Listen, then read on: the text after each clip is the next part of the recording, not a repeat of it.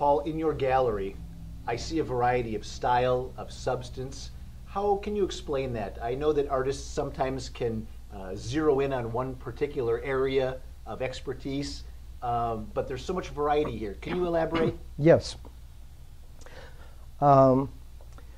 Artists basically, they want to do different things, but the galleries today, they direct them in one style because the gallery has a certain clientele. They know that they can sell this style, that they put them in some kind of a highway.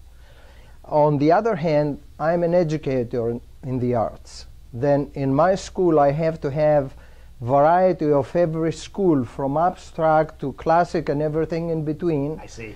First, to educate my students of different styles, and second, to prove them that whatever direction they will take, I can direct them and I can help them because I can produce it. I have studied about it. So consequently, when I look at some of the work on the wall here, there is a variety of subjects. Can you tell me about some of these beautiful pieces here? Yeah, well, some of them, they are more abstracted than others. Some of them, they are more realistic, like the one that we see behind me here, the underwater. The horses are abstracted. The other piece is a little bit more contemporary in colors. It has a little bit more realism than the horses are.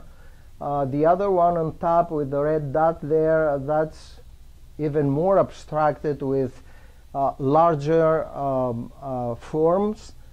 If we go to this one, this is going to be realistic, but it's in progress. It's not finished yet.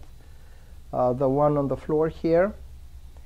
And of course, if the camera later on turns to the left, we are going to see another realistic piece, which is a scenery of a seascape.